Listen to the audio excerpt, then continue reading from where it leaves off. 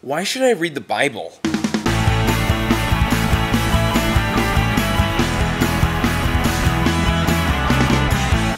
I'm going to miss you so much. Don't worry.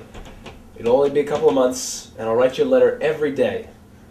I just miss him so much, and I love him so much, and I'm so excited to see him. I know we're gonna get married, and he's so— Oh, hey, look! He wrote you another letter! Ooh. Don't you want to read it? Aren't you excited to hear from him? Well, I don't really like reading. And he just talks about like what he's doing and how he's doing and how much he loves me and how great our relationship is and blah, blah, blah, blah, blah.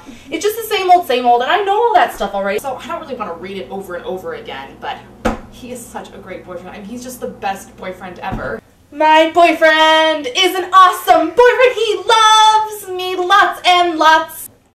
When you love someone, you cherish everything about them.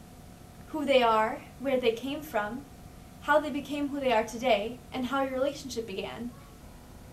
In a perfect way, the Bible is a love story of God and His people. It's God's love letter to you. It shows who you are, where you came from, how your relationship is now, and what it will become.